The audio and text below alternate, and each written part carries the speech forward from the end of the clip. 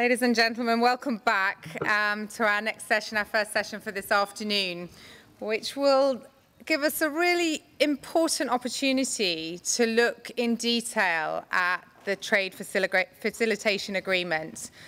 It was agreed last year and is really a landmark moment in trade and in agreements.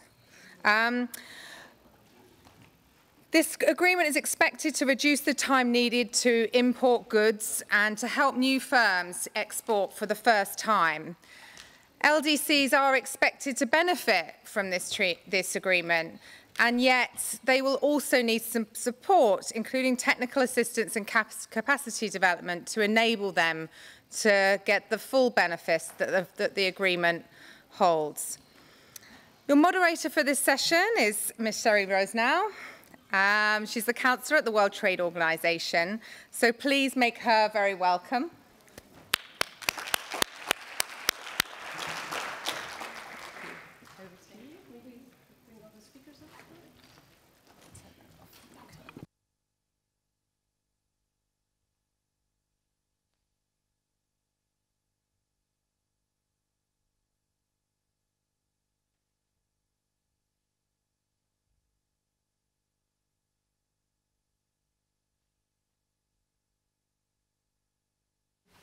Good afternoon, everyone. I'm very pleased to welcome you here today, to a session that promises to be very rich and informative on trade facilitation and what it means for LDCs. So in addition to everyone here in the room, we are live streaming on Facebook, so welcome to everybody tuning in from around the world. And as I'm sure you all know, the Trade Facilitation Agreement entered into force last year, February 2017.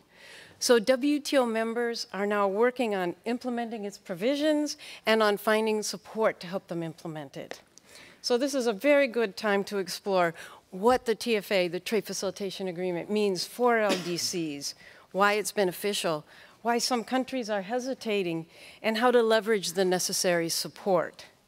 So before we explore all these topics, we will set the scene with a very quick state of play on the Trade Facilitation Agreement, on the ratifications and notifications, and then we'll take a look at trade trends and flows and opportunities.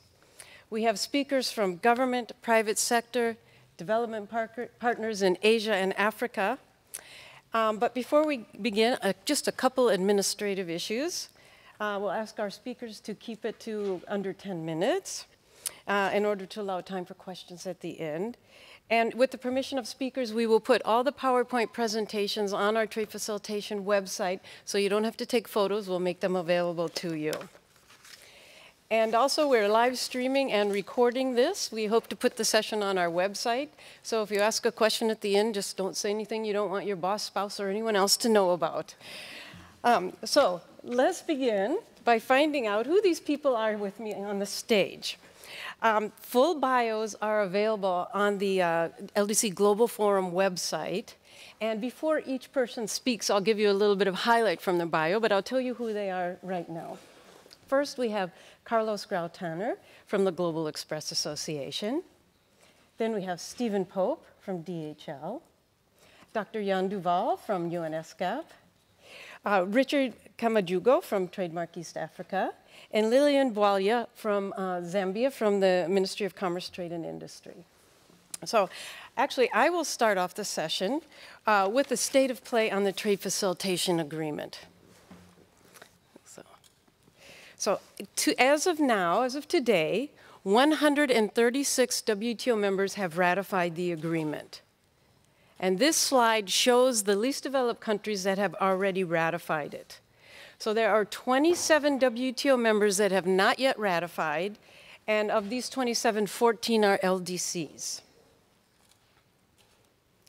Now, I'm sure everyone in the room knows what ABC category means, but I'll give a brief reminder just in case.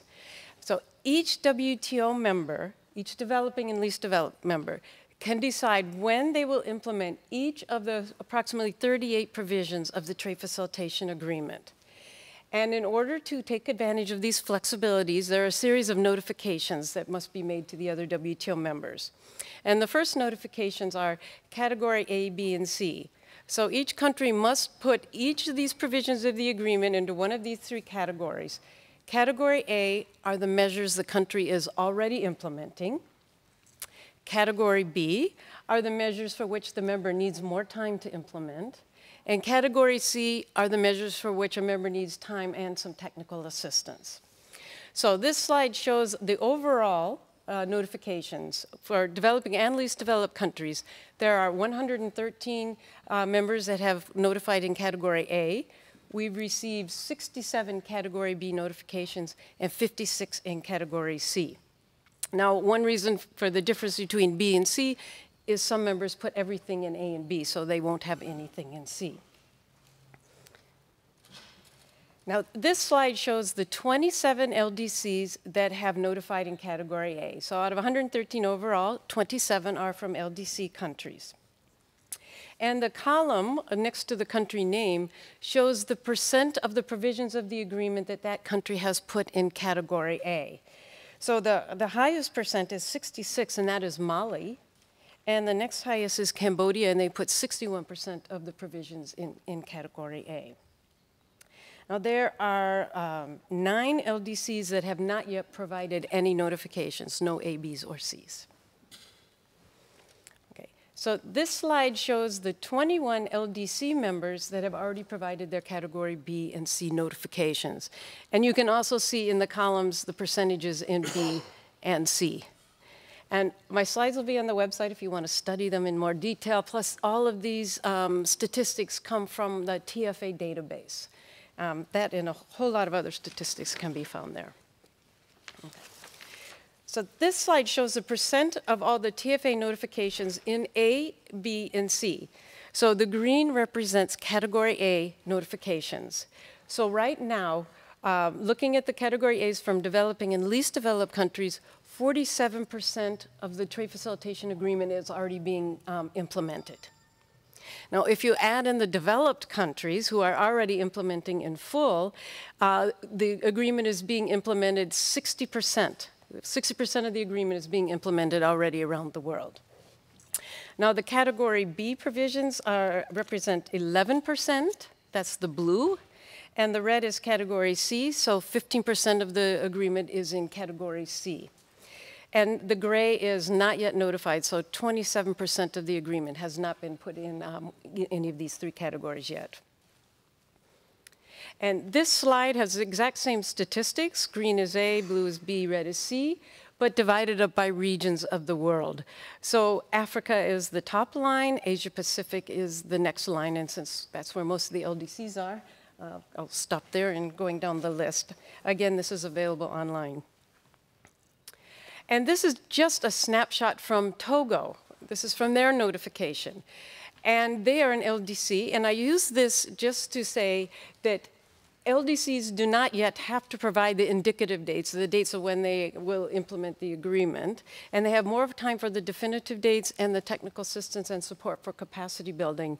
And I'm often asked, well, can we notify these things before the deadline? And absolutely. The deadline is the latest date.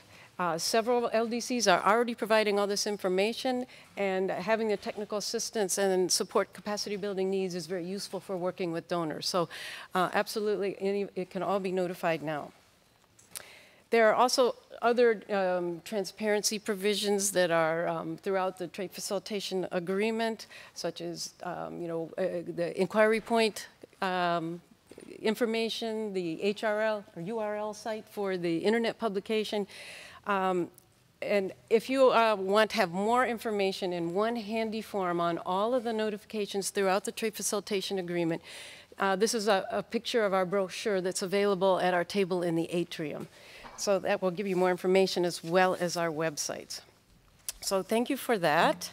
But now we will move on to our next speaker, Mr. Carlos Grau. And Carlos is the Director General of the Global Express Association. And this association represents the 3 leading express delivery carriers, DHL Express, FedEx TNT, and UPS. And together they do business in 220 countries and territories. And they, lucky for us, collect statistics worldwide. So Carlos is based here in Geneva, and he's well known in the trade facilitation community for many reasons, but including his very interesting presentations on trade statistics, trade flows, and trade opportunities. So we're pleased he's here today to make this presentation for us. So Carlos. Thank you very much. Thank you, Sheri, and hello, everyone. Good afternoon. Thank you very much for the invitation. It's always a pleasure to be here, and for the kind introduction. As Sheri said, our association represents the 3 leading express delivery carriers. Those 3 companies, one of them is to my left, so I'm under strict surveillance from one of my members today. And what they do is run a global network and transportation network. Their business is to carry documents and goods in a very fast, very secure and time-definite way from virtually any doorstep on the planet to any other doorstep on the planet. So basically, it's a logistics link to the world. We do collect statistics. The ones I'm going to show you today are from a study that we carried out 3 years ago. So they're not the most recent ones, granted, but they are still relevant in the big scheme of things, and certainly the conclusions of the study remain highly relevant. One of the things we looked at back then was, and that's just a snapshot, what is the share of international express items by region? As you can see, predictably, in some regions, the total share compared to the globe is small, but there are surprises. First of all, look at, for instance, where the flows go.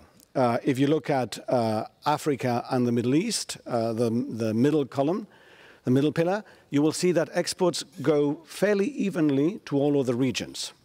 And there's a reason why we need to remain at a very high aggregate level, which is competition law, so we cannot, unfortunately, drill down to minute detail.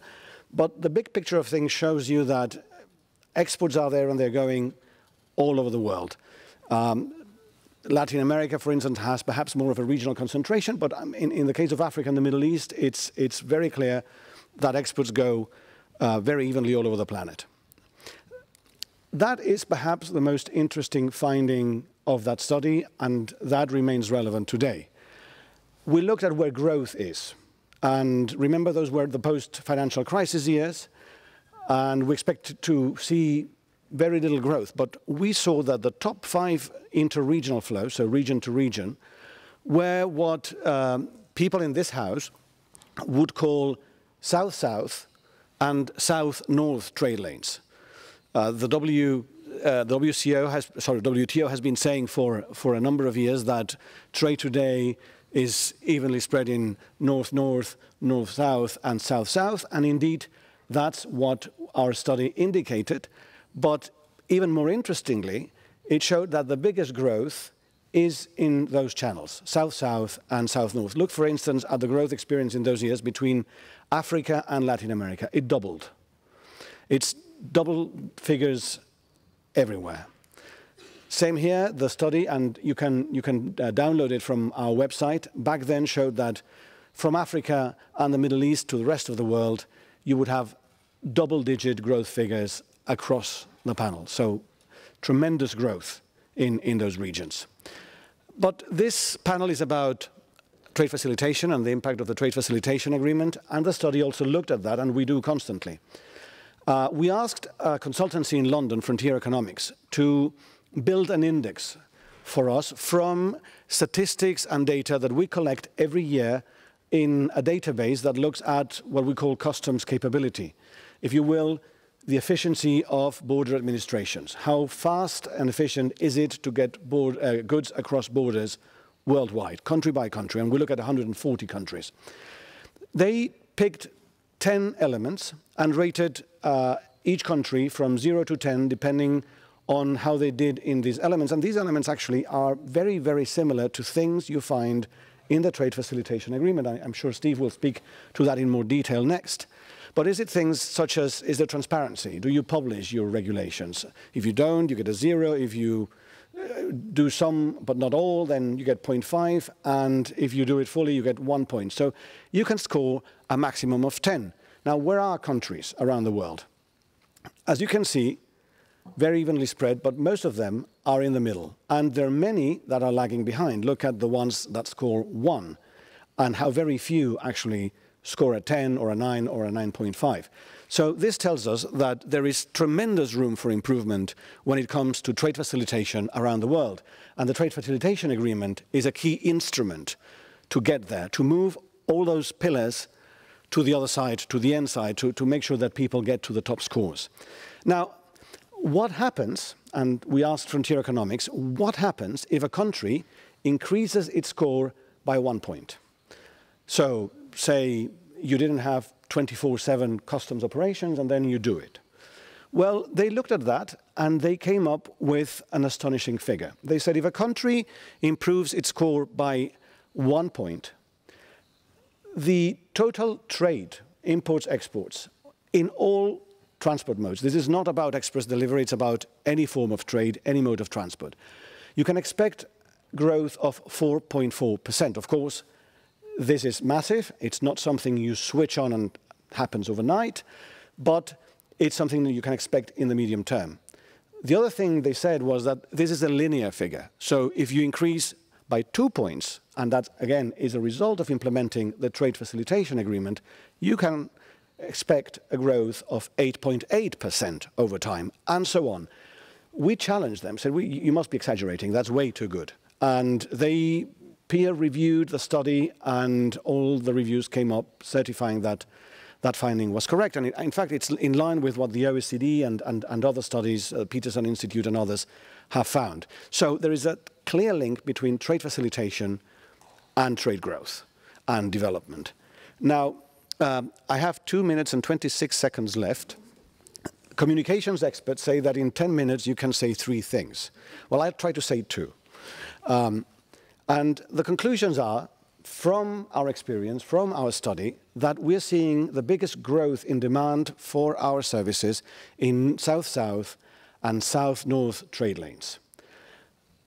The second conclusion is that if you implement the TFA fully, you can expect that growth to be boosted tremendously. So my question is, what's not to like about it? And I'll stop here, and as a representative of the express delivery industry, I think I did that on time. As always, thank you. Thank you very much. And yeah, it's always good not only to see the trade flows, but where the trade opportunities are. And I think the timing of your study is actually perfect, because that was the same year that the agreement, the negotiations on the Trade Facilitation Agreement were concluded. So it'll be a good baseline to look a few years from now to see how things have changed and to see if these statistics keep improving. So now we'll move over next to Mr. Stephen Pope. Stephen works for DHL Express Europe, where he's responsible for customs regulatory affairs, trade compliance, and trade facilitation. And he's also on the steering group of the Global Alliance for Trade Facilitation. I'm sure many of you in the room have heard about the Global Alliance. I think even Sean sat here and spoke this morning. It is a public-private partnership that helps WTO members ratify and implement the Trade Facilitation Agreement. And if you want more information, not to keep pushing our booth in the atrium, but we have brochures on the Global Alliance, so you can either talk to Stephen or you can go out and pick up a brochure. So Stephen, DHL does business in so many countries, all levels of development, those that are already greatly facilitating trade, and those that still have high costs and burdensome procedures. Could you explain how LDCs can benefit from facilitating trade, and how implementation of the Trade Facilitation Agreement can empower the micro, small, and medium enterprises in their countries? So thanks, Sheri, and I'll see if I can keep within the time and make it. Okay, that's very kind of you. So. Good afternoon, everyone. It's a pleasure to be here, particularly with such an important event as this. So, firstly, what is the TFA? And in short, it's a set of best principles that are common sense. You know, publishing your legislation and guidance online with limited amount of resources, having a risk-based approach to controls, and engaging, for example, with your stakeholders, which are the private sector, your traders that you want to export. The other thing is it offers certainty, and that is key, particularly NDC and LDC, if you've got a small to medium enterprise, you've got an entrepreneur who's looking to trade internationally, they need certainty. And being able to get on the internet and being able to see the guidance on whichever country they're targeting, what can be expected, offers them a lot of certainty, particularly around also what their expectations can be, because the TFA includes things around costs on fines, charges, etc. So it gives an SME a much stable base to start from. Public-private engagement, it does help develop better policies. Now, in a previous life, I was a policy official. And I think, as you've heard from Sheri, we're members of the Global Alliance for Trade Facilitation. At the end of the day, it's, the best way to develop policy is understanding exactly the environment that you're in. And in the area of trade, it's businesses that do the trade. And we're talking about the official. If you want to create policy that's fit for purpose, to learn from your stakeholders, your businesses, what the impact may well be on the policies that you want to implement. It's about removing bureaucratic barriers to trade as well, and I briefly mentioned about a risk-based approach to control.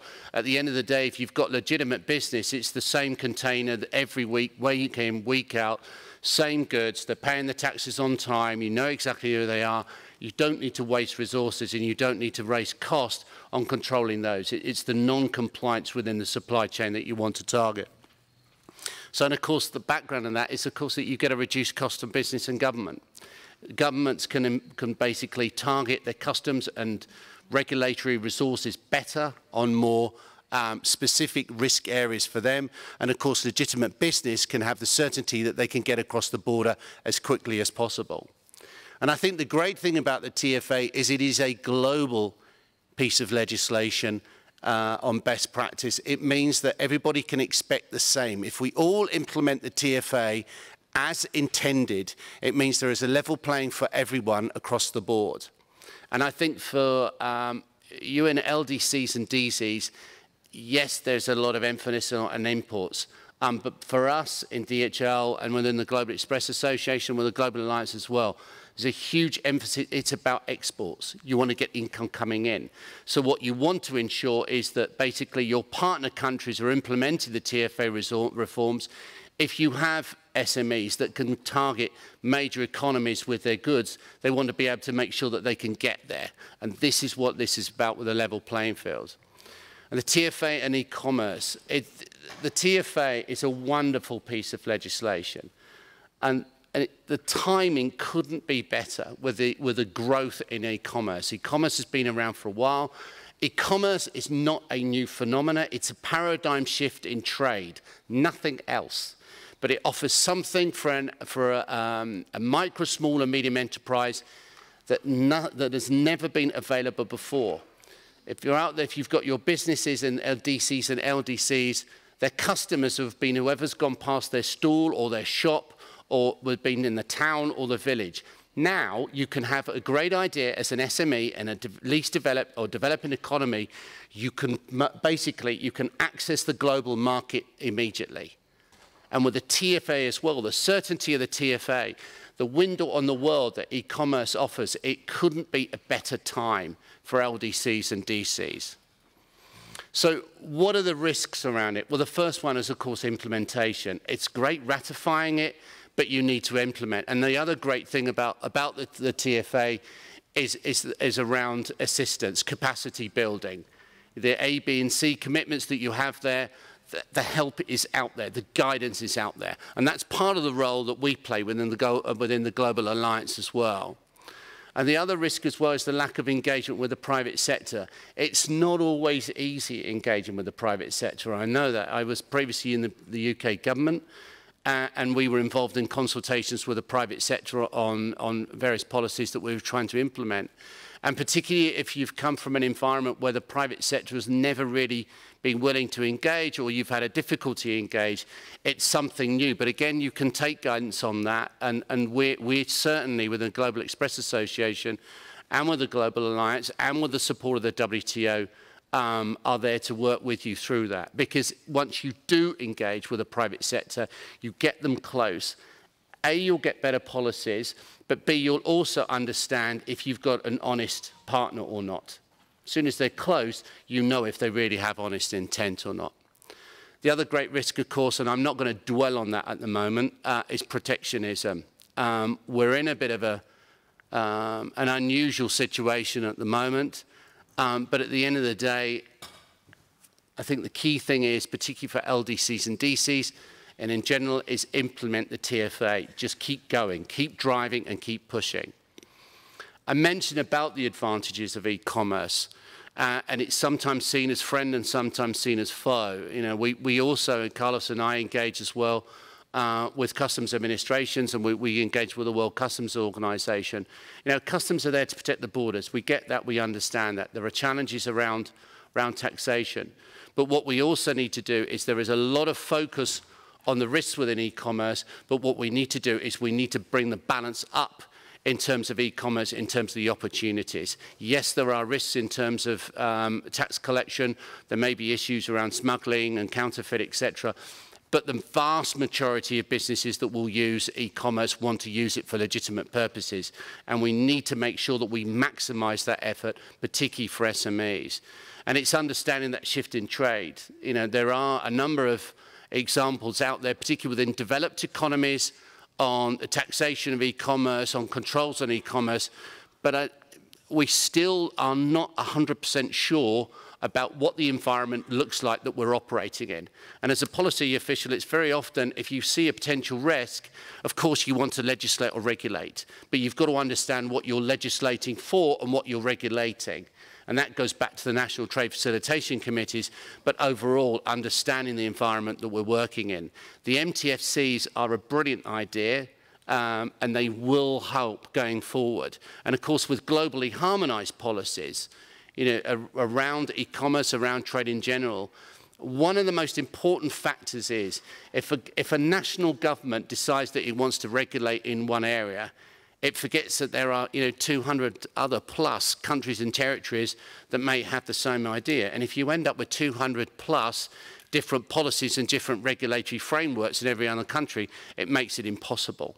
So that is also key, and we are pushing continuously on harmonization. But I think in summary, the key is implementation is key. You ratify, great, tick the box. The ABC commitments, tick the box. If you need assistance, that assistance is available, but by all means, please implement. Engage with your stakeholders. National Trade Facilitation Committees, set them up. E-commerce, as I've said, is an engine for growth, particularly for your SMEs. You can now trade globally from anywhere in the world. Exports are key. That's what you want to do. Drive your SMEs. And above all, beyond, I think as a finalist, we do need a rule-based system for global trade. Thank you. Thank you very much, Stephen. And you raised some very interesting points. I know many members in the room, some members here are looking at how Trade Facilitation Agreement can be implemented to support the small, medium enterprises, or MISMEs as we call them here, micro, small, and medium enterprises, and also looking at trade facilitation and e-commerce. But many members are also struggling with the national committees and working with the private sector and keeping the private sector on board with the national committees. And I like that, one issue that results from private sector being involved with implementation is building of trust between governments and traders, but I never thought about being able to judge who is trustworthy, so that was an interesting additional point. So thank you very much for that. And because the majority of LDC countries are located in either Asia or Africa, we will now look at trade facilitation in each of these regions, and we will start with Asia. So our next speaker is Dr. Yann Duval. He is the chief of the Trade Policy and Facilitation section of the United Nations Economic and Social Commission for Asia Pacific. Much easier just to say ESCAP. Yann has conducted many research projects related to trade facilitation in his 15 years in this post. He also delivers technical assistance and advisory services on trade policy and facilitation throughout Asia and the Pacific. He has spearheaded ArtNet, probably many of you have heard of ArtNet, the Asia Pacific Research and Training Network on Trade, the ESCAP World Bank Trade Cost Database. And Yann, can you tell us about the findings of your recent survey on trade facilitation and paperless trade implementation in Asia? And could you provide some highlights of your findings that could be useful for LDCs around the world? Thank you, Sheri. I'll be happy to. So I have 3 extra minutes, right? Because everybody saved 1 or 2 minutes. So, so let me go ahead quickly. About this, the survey you asked me to present. So we conduct now for the past, that's the second time, so for the past 3 years, the UN Global Survey on Trade Facilitation and Paperless Trade Implementation. So the last time we conducted it was last year. So this very much relates to the Trade Facilitation Agreement, but it's not entirely mapped to the TFA. So that's why I wanted to start by showing you the coverage of the global survey. So we have 38 trade facilitation measures in 4 different groups. As you can see, what we call general trade facilitation measures is actually all the TFA-related measures, because as the previous speaker mentioned, I mean, this is common sense stuff. This is like the basic set of measures that really you need to go and implement. And then there is transit facilitation in the coverage, but we focus quite a bit on what we call now digital trade facilitation measures, right? Paperless trade measures and cross-border paperless trade measures, right? So what's a little bit less known possibly is this idea of cross-border paperless trade. So a good example of cross-border paperless trade is actually the exchange of electronic certificates of origin between countries, right? And we see this as a next generation type of trade facilitation, electronic exchange of data and documents across borders with legal recognition of the documents, right? And that's something that is slow to happen. In the survey, we also add a number of measures related to actually the Sustainable Development Goals and sustainable development. So now we focus a little bit on trade facilitation for SMEs, agricultural trade facilitation, and also women participation in trade facilitation. So that was the scope of the survey. We have about 120 countries, data for about 120 countries, and so it's led by ESCAP from Asia and the Pacific, but it's organized and it's done by all the UN regional commissions, the other 4 UN regional commissions across the world. That's why we can do global work. If you want to know how your country is doing, and you can go online, and we have a database where you can find the implementation rates of the different countries, different groups of countries. But here, looking specifically at Asia Pacific LDCs, least developed countries, right? Well, globally, I think the implementation rate of all the measures we have in the survey is around 50%. Right, in Asia Pacific, it's about 50% implementation rate. LDCs in Asia and the Pacific are way below this. We are at 34 to 36%. 36%. Landlocked countries, just for reference, are a bit higher, have higher implementation, and small island developing states actually are way behind, also like nearly at 25, 26% implementation rate. Definitely a lot of room for improvement on implementation of trade facilitation and paperless trade. This goes into a little bit more detail about the types of measures that are more implemented or less implemented. Transparency measures, formalities, institutional arrangements, and cooperation, those are all measures that you find in the TFA. And those are relatively well implemented, although obviously, I mean, not fully. But digital trade facilitation, paperless trade, cross-border paperless trade, not surprisingly, are way, way behind. Right?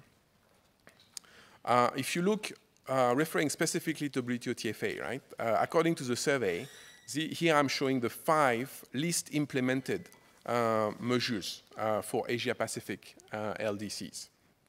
And so that includes establishment and publication of average release time. So actually it's about monitoring trade facilitation performance, so that's kind of concern. Advanced ruling is also not very well implemented. Electronic payment of custom duties and fees. Electronic single window system, this is not surprising, it's probably the most advanced measure in the whole TFA.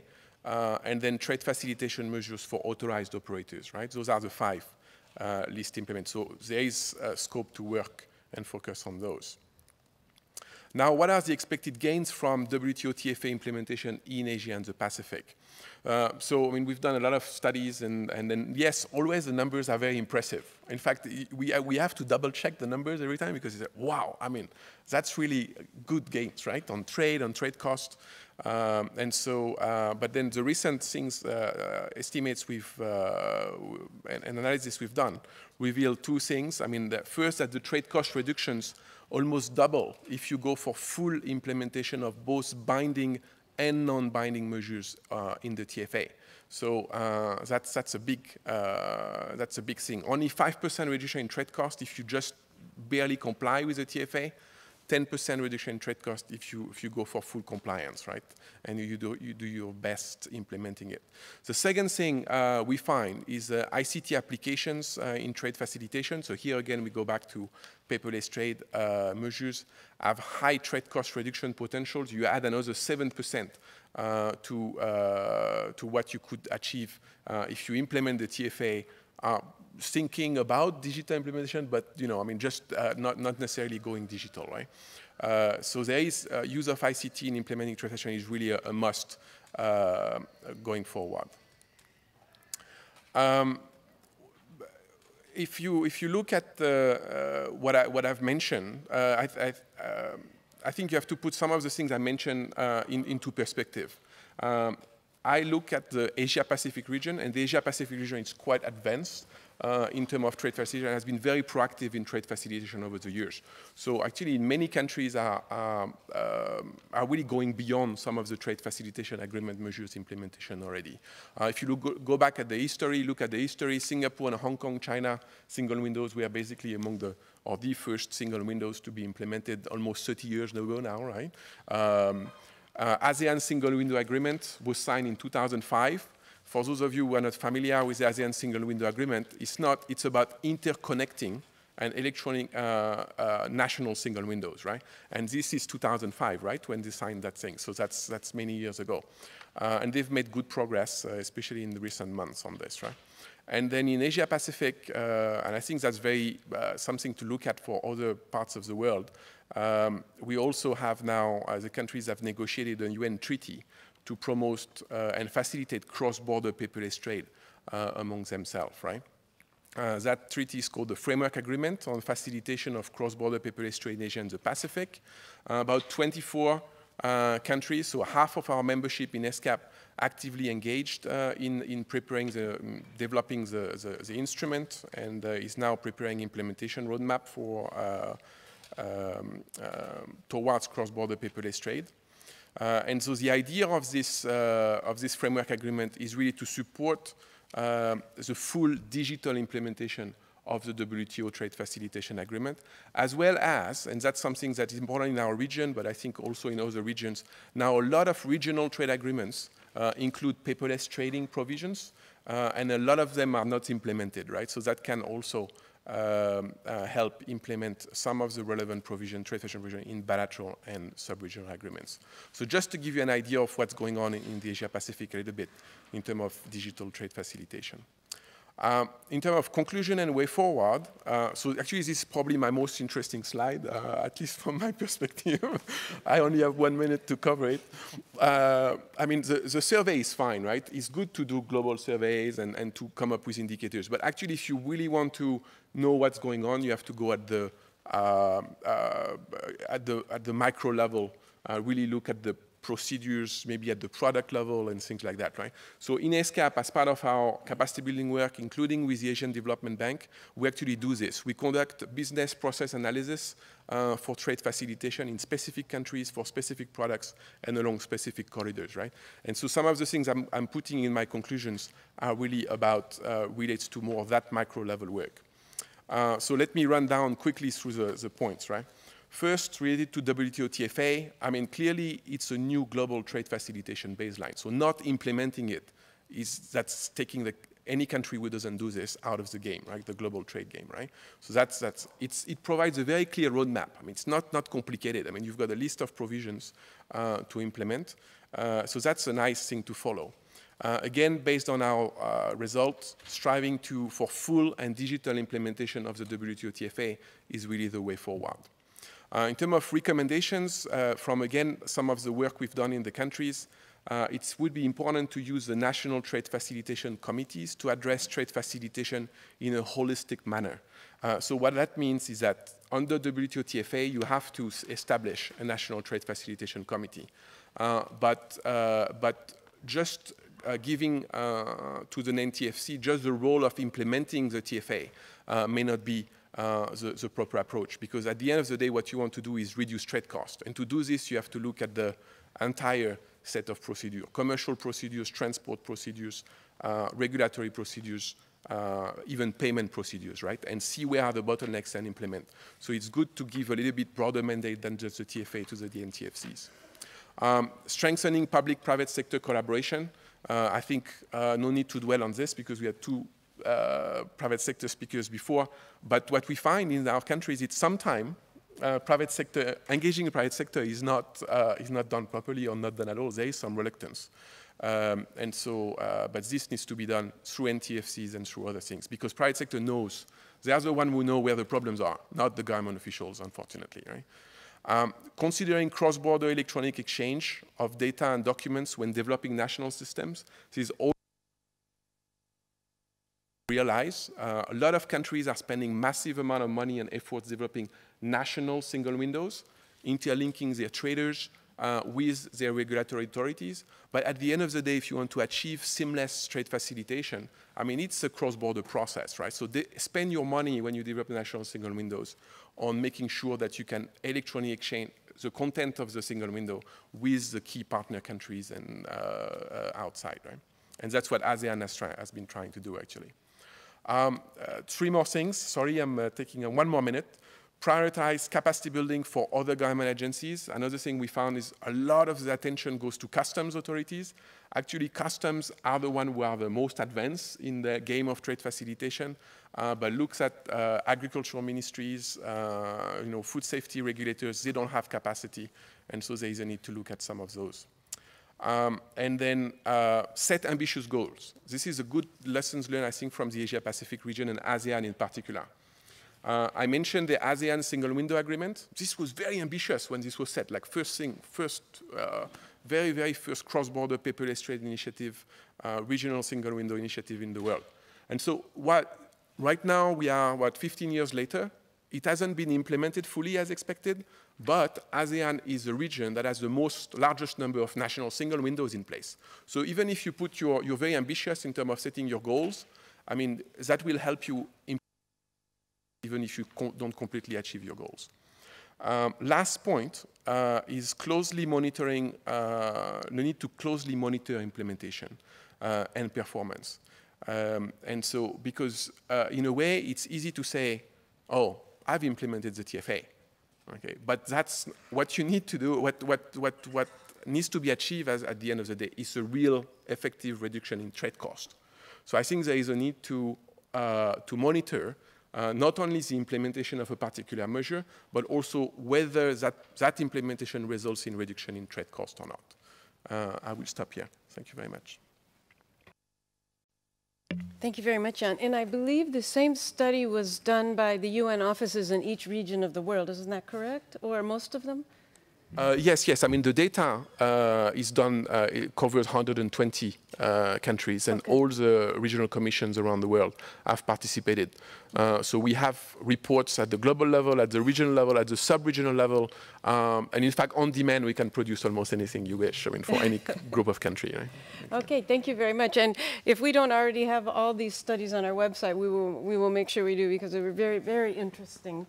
And after I saw your slide of the 5 measures in the Trade Facilitation Agreement that are least implemented by LDCs in Asia, I took a quick look at our ABC notification statistics to see how the LDCs in Africa would compare. So of the three provisions are the same. That is advanced rulings, single window, and authorized operators. But in the African LDCs, the other top 2 provisions not being implemented or least implemented, not in category A, are internet publication and border agency cooperation. So some are the same and some a little bit different. So our next speaker can provide us with more information on the situation in East Africa. So I'd now like to introduce Mr. Richard Kamajugo. He's the Senior Director of Trade Environment at TradeMark East Africa. And in his job, he focuses on improving trade systems, legal and trade policy issues, and reducing trade barriers in the East African community. He has also worked at the Ministry of Commerce in Uganda, and he was the Commissioner of Customs, where he oversaw implementation of reforms and trade facilitation initiatives. So, Richard, TradeMark, I believe, works in 7 countries in East Africa, of which 6 are LDCs. So could you tell us about your experience working in the East African LDC countries? What are some of the challenges, successes, and what needs to be done to sustain the successes achieved so far? Thank you very much, Sheri. Good afternoon, ladies and gentlemen.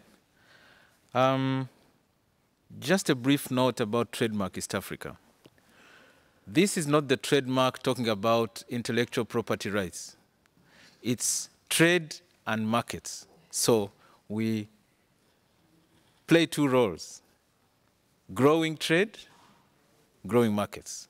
That's our focus. TradeMark is supported by 8 development partners.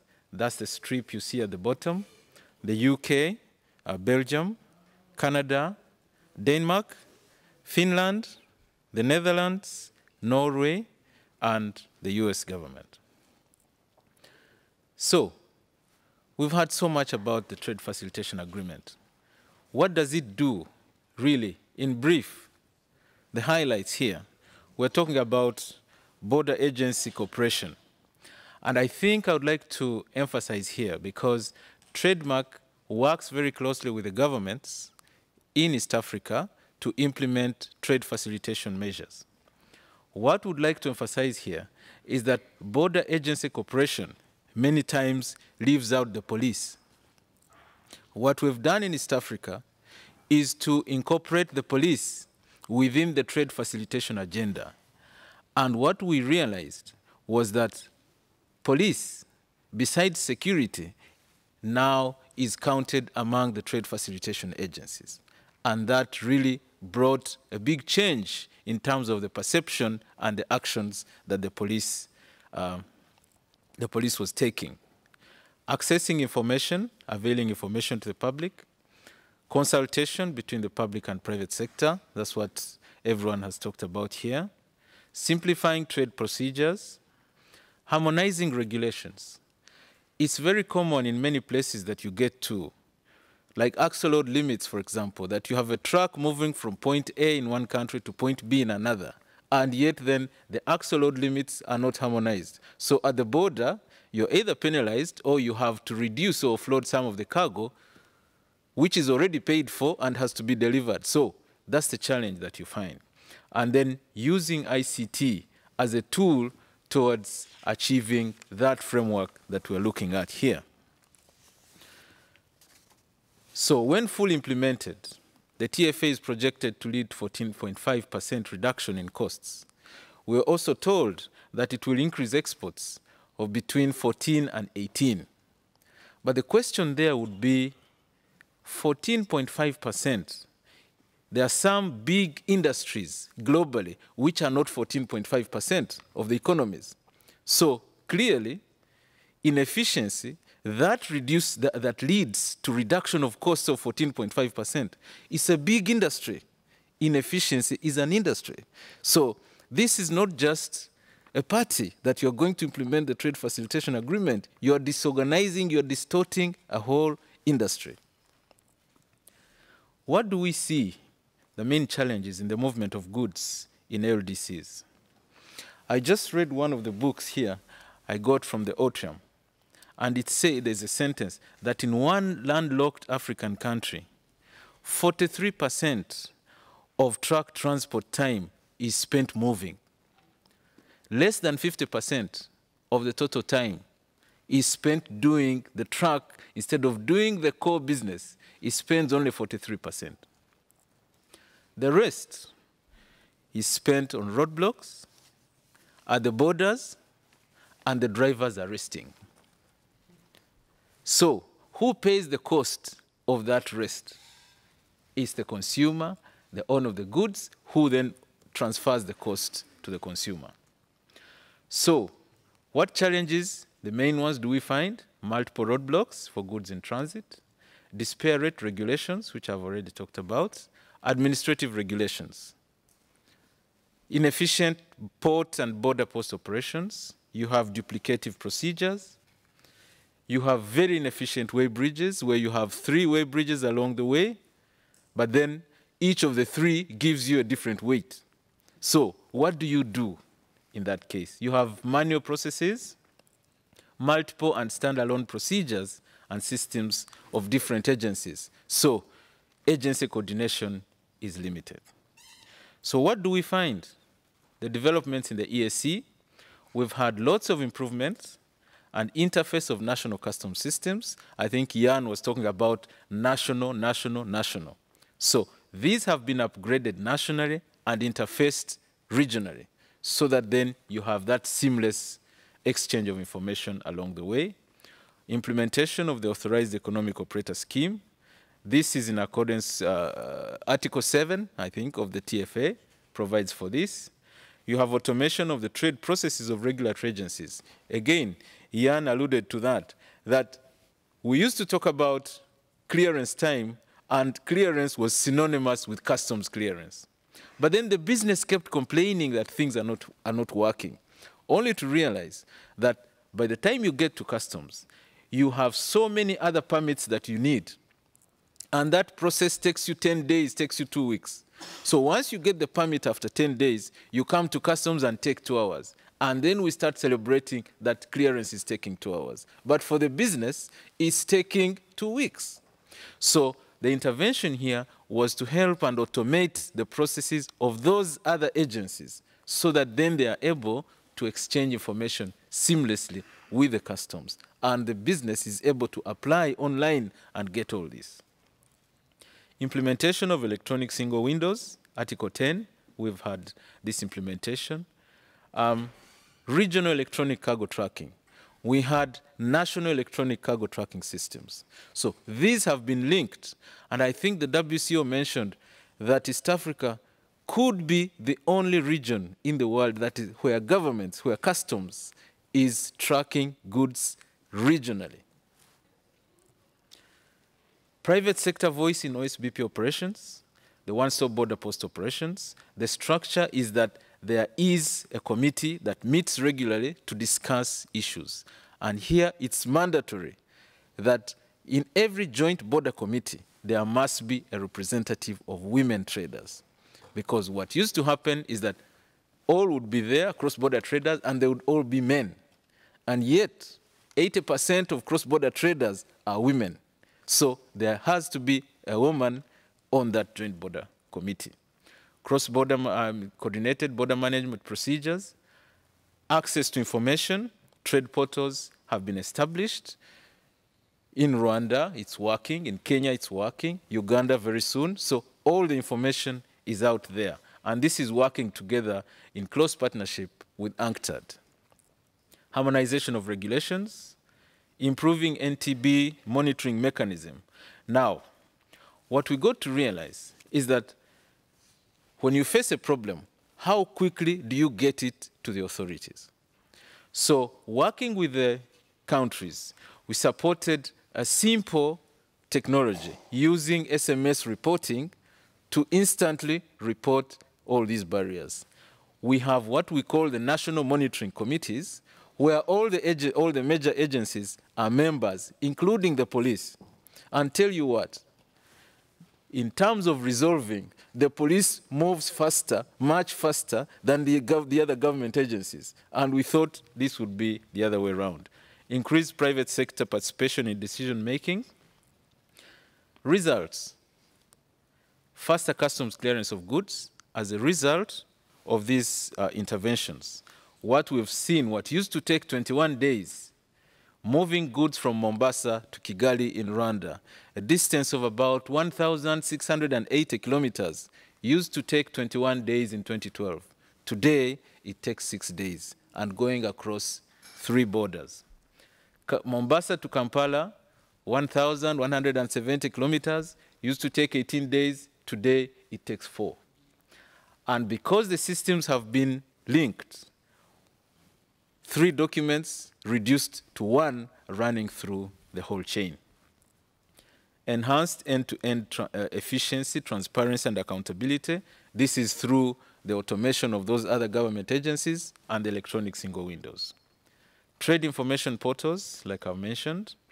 Establishment of the national trade facilitation committees in all these countries, in the 5 ESC countries. And improved infrastructure at the borders. Now, TradeMark has supported the construction of 13 one-stop border posts in the region and implemented coordinated border management procedures. Improved management of transit cargo. Now, this is what I mentioned, the regional electronic cargo tracking. What we realize is that standalone systems were not delivering the service that we all wanted. And in terms of benefit, I need to mention here that ideally it was to stop diversion of transit cargo. But what do we realize is that in terms of benefit, it's both to the public and the private. I just want to give you an example.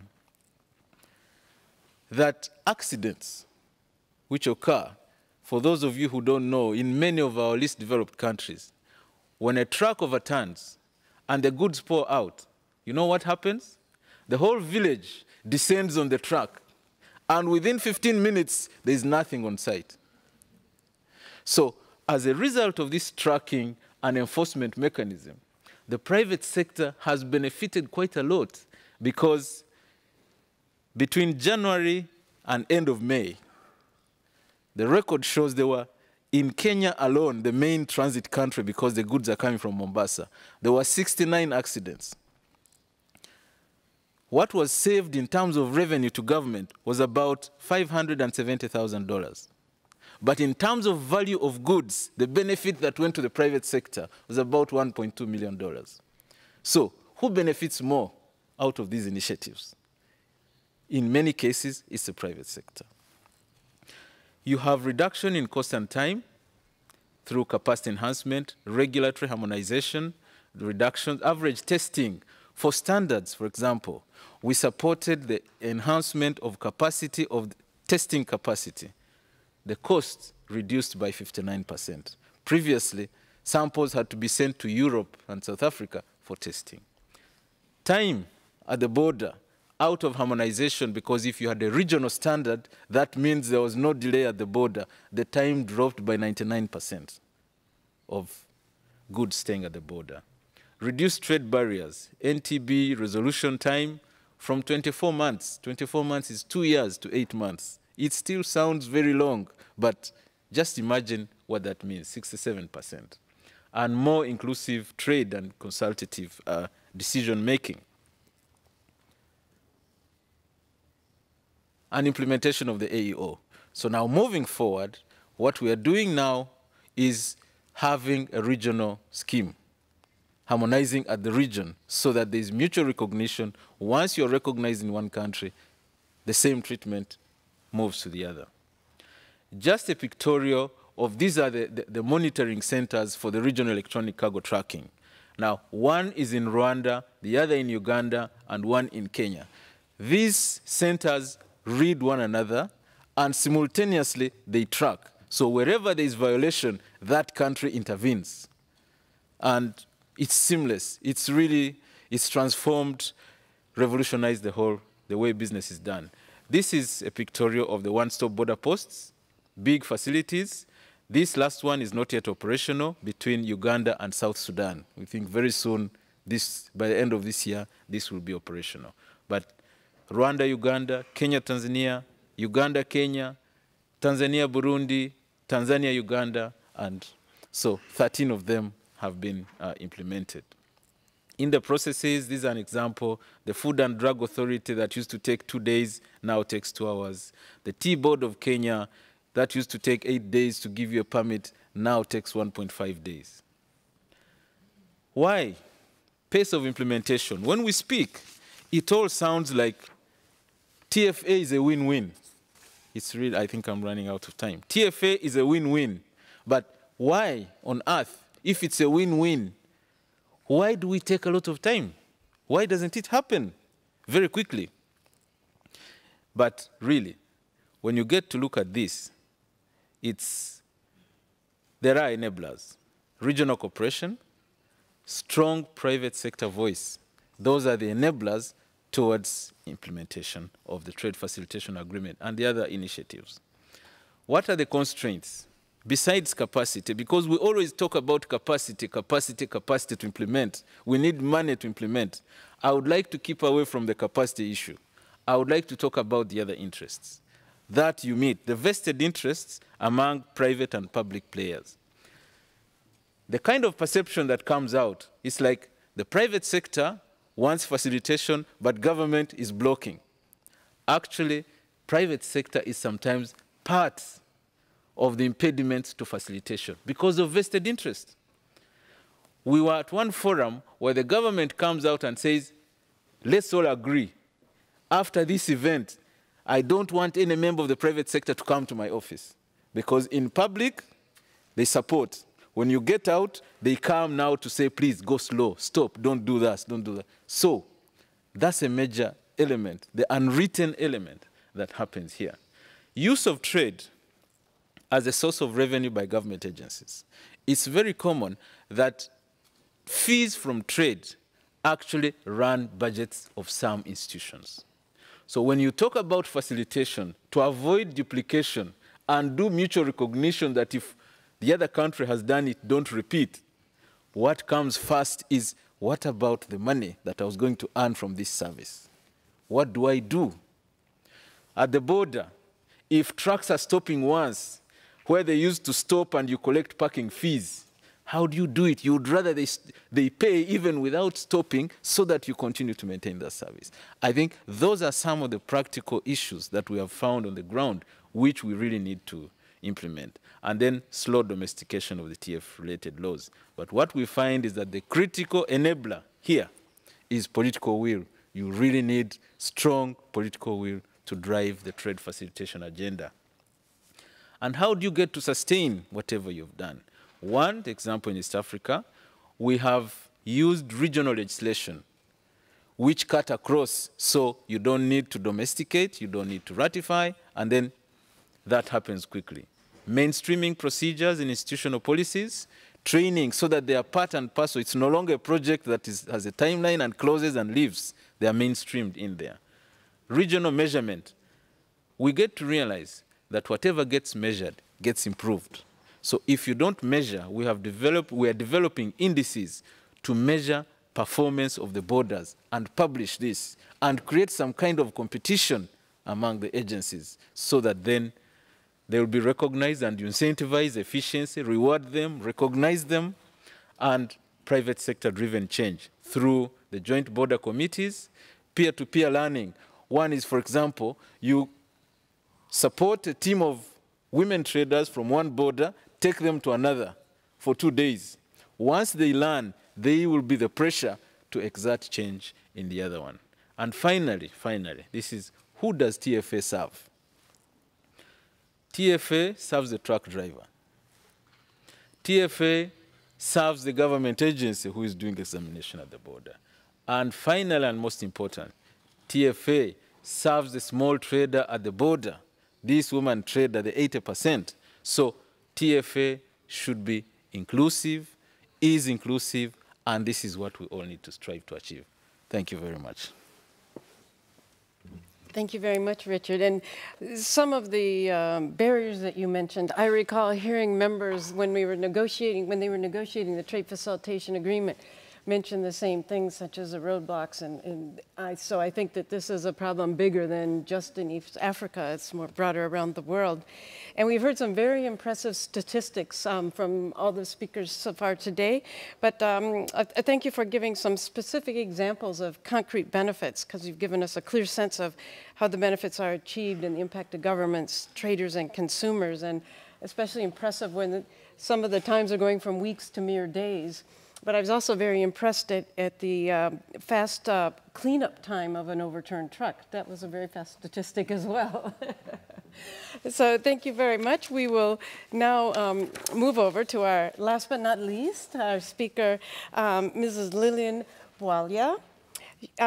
Lillian and I first met in French class many years ago, and some people think that the trade facilitation negotiations took a long time. I think my French progress is even slower. But Lillian used to be here as a first secretary in the Zambia mission here in Geneva, and she was a negotiator on the Trade Facilitation Agreement. She is now back in Zambia, and she's the Director of Foreign Trade at the Ministry of Commerce, Trade and Industry, and she's now responsible for activities related to implementation of the Trade Facilitation Agreement, amongst other things. And she's also a focal point for trade capacity building projects within the ministry, including with the Enhanced Integrated Framework. I have to mention that. So Lillian, many members are currently in the process of looking for support to implement their Category C measures. And there's a great deal of implementation support available from donors at the international level, the regional level, and bilateral level. Could you please share your experience in how developing and least developed countries are leveraging finances to implement the trade facilitation measures, and how a member can ensure synergies and complementarity in the support received from the different partners? Thank you. Good afternoon, everyone. So I'll just run through what we have done as Zambia in terms of leveraging finances to implement the Trade Facilitation Agreement or the Trade Facilitation measures. So maybe just to give a historic background as to why the technical assistance or support for implementation is required. So we do recall that the Annex D, which is the modalities for negotiations on trade facilitation, does make reference to the importance of trade technical assistance. First, technical assistance in terms of engaging in the negotiations, but there's also language that speaks to implementation. And not just implementation of soft measures, but in limited cases where you have hard infrastructure, that is also recognized. So in terms of the agreement itself, when you look at the transparency provisions in Article 22, which talks about developed countries notifying what kind of assistance they are providing to developing and least developed countries, so you find it in that article. So in terms of Zambia and how we are leveraging finances, the starting point is what is it that a country has done towards implementation of the Trade Facilitation Agreement. So in our case, we have ratified the agreement. This was done in 2015. We notified all our category A, B, and C in one notification. We have established a national committee on trade facilitation. We did preliminary costings of category C measures, and then we developed an implementation matrix. And also the donor or cooperating partners also developed their own metrics to track their programs. And we've also established a government donor platform. This has been established under assistance from the Enhanced Integrated Framework. So in terms of notified measures, those are the measures we've notified in terms of the categories B, C. So I'm just looking at what we have done in terms of what comes under B, under C. So that's how our schedule looks like. And then in terms of the costings, we did costings with the support of the DFID. So a consultant was engaged, but those costings actually relate to additional work being done with consultancy work to actually now establish the real cost for each one of the measures. So we have those preliminary costings, which have been done, and then we have developed an implementation matrix, and this has been done and shared within the National Committee on Trade Facilitation, where each agency has looked at the metrics and have identified what kind of gaps require to be addressed. So it is according to the articles and the issues, the challenges, and what measures should be undertaken. And it also gives the time frame through which those measures will be implemented. So that's now the development partner matrix. So it identifies the development partner, the program, whether it's regional or national, then the type of support. It also looks at the budget, as well as the measures within the Trade Facilitation Agreement, what would be facilitated. So that's the DFID support and the measures. And then we have the USAID, the measures that will be covered by the support that is being received from USAID. We have the European Union. We have different programs under the EU and the amounts that attached to those programs, as well as the measures under the Trade Facilitation Agreement. We have the World Bank. We have a number of regional programs under the World Bank, including the measures that will be covered under the support from the World Bank. We have the German support, the areas that are covered under the German support, and then we have the African Development Bank, and also the measures that they are supporting. And in terms of the donor platform, which is the support that's, it's a platform that has been, this was recognized as part of the diagnostic trade integration study. So the idea is to bring the cooperating partners and the government to a table where they discuss implementation of the DTIS. And among the measures that have been identified under that DTIS is, one of them is on trade facilitation. So this provides a platform where the cooperating partners will be able to share the interventions that's being undertaken, and also government to also share the gaps in terms of what needs to be supported. So through this framework, it's easy for now the donor community or cooperating partners to know where the support is, create synergies in their interventions so that there's no duplication. So you maximize the amount of money that is there for government, and to actually disaggregate to say, okay, if on this board I've got 3 cooperating partners and this is what they are doing, so how can they sequence their activities? So the platform facilitates that discussion. I think the last meeting we had was on the 7th of June, where we shared a monitoring report that has been done on one of the borders with Tanzania and Zambia, and also another one between Zambia and Zimbabwe, where we have highlighted the support that we have received under different donor supports.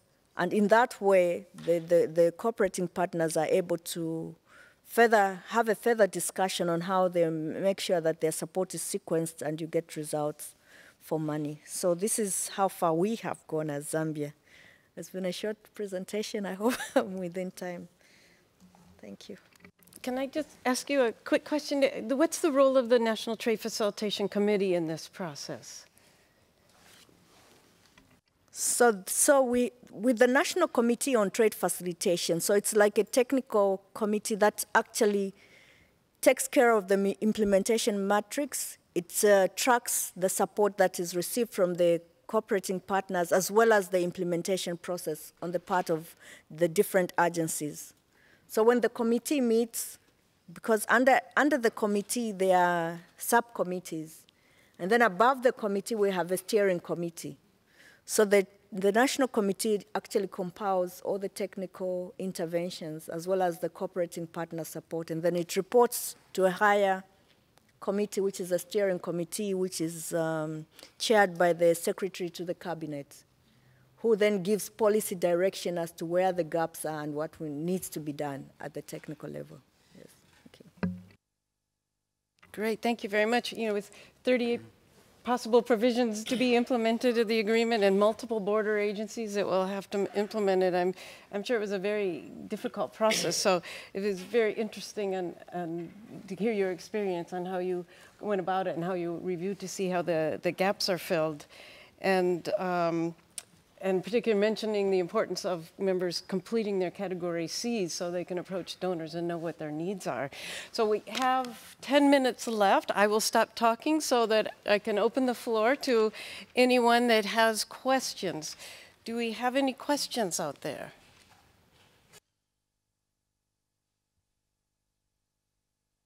Very back there. Good afternoon. Thank you very much for the interesting presentations. My name is Alina. I'm from International Trade Center, from Trade Facilitation Division there. So from our side, we work a lot with the private sector. As per our mandate, we do work with private sector as well in trade facilitation.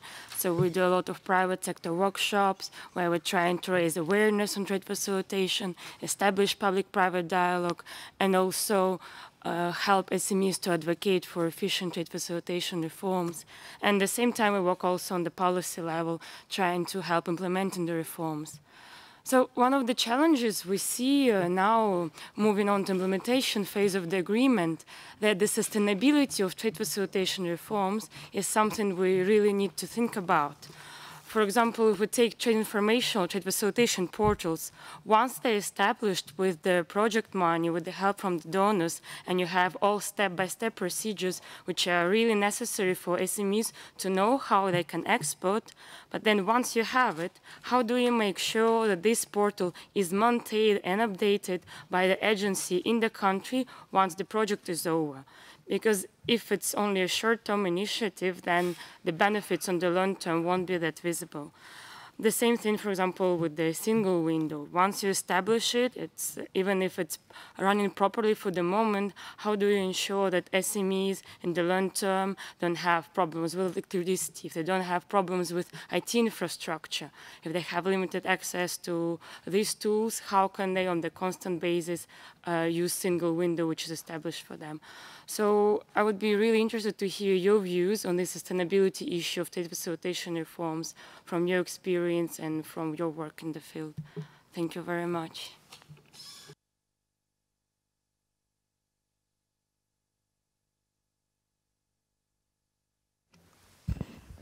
Yeah, thank you very much. I think in one of the slides I talked about sustainability. It's a big issue. So what we've done in this case is mainstreaming whatever we are doing within the laws and within the budgets, working with the countries to mainstream these within the laws so that when this ends, when the project ends, whatever initiatives are already incorporated within the instruments, within the administrative instruments that these institutions use. And two, the private sector. Once you have a strong and vocal private sector, in East Africa, we have an advantage, is that we have what we call the East African Business Council, which brings the regional private sectors from the countries. And then at the national levels, you have very strong institutions who actually in all the countries have one engagement with the heads of state directly and raise their issues. So even if you dodge them the whole year, they'll have an event where they voice directly with the heads of state and decisions are made at that point. So moving forward, we see that whatever step is achieved, it's very difficult to renege and move back. That's how it's been tackled. Yeah. Thank you. I mean, that's really a very good point. I mean, it's true. It's a very important issue. I mean, one example I can give is on actually the trade facilitation monitoring aspect, right? There is a lot of the measures, the way they are implemented, it's done by international consultants. They come, they fly in, they do their thing, and said, oh, tick the box, and it's implemented, it's done, the study is done, everything's finished. And then you, 1 year later, I mean, basically you go back and then actually you see that no progress has been made, no improvement in trade facilitation, nothing like this. We've been working with the Asian Development Bank on actually monitoring trade costs and trade facilitation. At the beginning, when we started doing this, we were conducting one-time studies, you know, trade facilitation assessments, and then we realized that you know, we're doing this, and then after the study is done, maybe it is used, maybe it's not used, but then the government 6 months later has no idea about what's actually the current status of trade facilitation in their country. So we tried to develop something called the Trade and Transport Facilitation Monitoring Mechanism. So instead of having international consultants come in and do studies and calculate PKIs and KPIs, key performance indicators for the country, we build the capacity of a national team in developing its trade facilitation monitoring mechanism. And so once the capacity is there at the national level, okay, some government officials are trained, some local research institutions are trained, then you know, you build some amount of sustainability because you've built the capacity at the national level instead of relying extensively on on international consultants. So that takes a lot more time to do, a lot more efforts, but I think there is no other ways to achieve some level of sustainability. So that's a very narrow example on monitoring aspect, but I think it applies also to other things. Thank you. If I may, I think these are all very valid points, but I can't underscore enough the importance of the National Trade Facilitation Committee. I'm very pleased to hear the way Zambia has set it up. The private sector has to be there, and also a leading figure in the administration that has overarching authority over the various government departments that are present at the border needs to be there in order to impart instructions. Because there are several risks in sustainability. One is that if you focus too much on customs, as someone said, the other agencies are going to say, well, it's none of my business then. Or the other way around. If you just put one of the agencies in charge but not customs, you might say, okay, well, that's for Food and Drug Administration. I'm not concerned. Well, not true. So the structure and the functioning of the National Trade Facilitation Committee is very important. And I would venture one more thought, which is this is not just for a determined shelf life until the TFA is fully implemented. It can go beyond. As Yann was saying, think of TFA Plus or TFA V2 or whatever you want to call it. There's always a way to improve trade facilitation beyond the Trade Facilitation Agreement of the World Trade Organization, which is an excellent tool and a very first step. But if you look at the best single windows out there in the world, some of them are in version 4 or version 5, and they keep improving. So I think that's the mindset that needs to be built into the whole operation. Constant improvement through a strong institutional architecture in the country that includes all agencies, people who have oversight over them, and participation from the private sector. Thank you very much. Now, if anyone's gotten over their shyness and has a very quick question, we have time probably for one more question. Yes.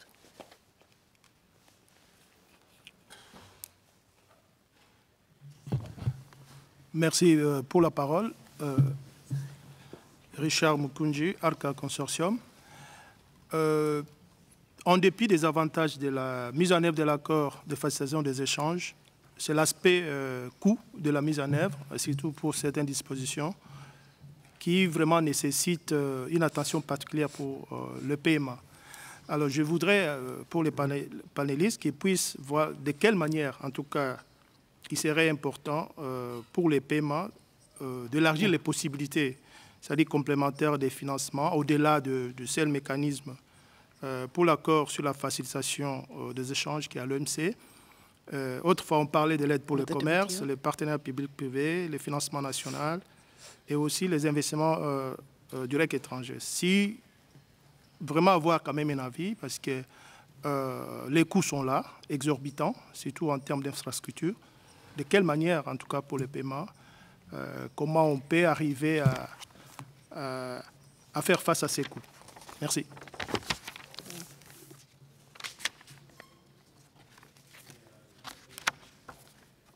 All right, I think one of the key things is some of the infrastructure, of course, comes with a cost. But a lot of the implementation you can do on public-private partnerships, such as the Global Alliance. You don't need consultants on the ground that you have to pay for. You basically bring in the private sector experts from around the world. For example, we're in every country in the world except one. I have someone anywhere in the world who has local knowledge, and they're local people. So you need to share that. And the other thing you need to look forward to is this is investment for the future. This is investment for profit. If you implement this, your economy will grow. This is a no-brainer. But I agree with you. There is an infrastructure cost. But if you bring in the private sector properly, you use partnerships such as the Global Alliance and other facilities out there, you can implement the vast majority of these things without additional cost. Thank you. I think we're out of time, so thank you for the very succinct question and answer. And I'll just do a very, very fast on-time delivery of a quick wrap-up.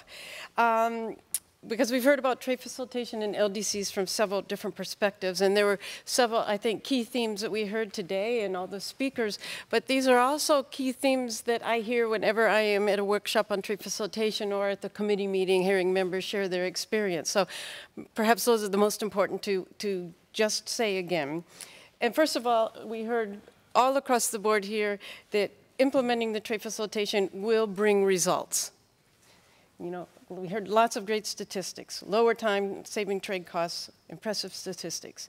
To achieve these results, political will is crucial. Also, border agency coordination is crucial, especially right now in the National Trade Facilitation Committees. It's very important that you have an effective, well-functioning committee right now to oversee implementation and donor support.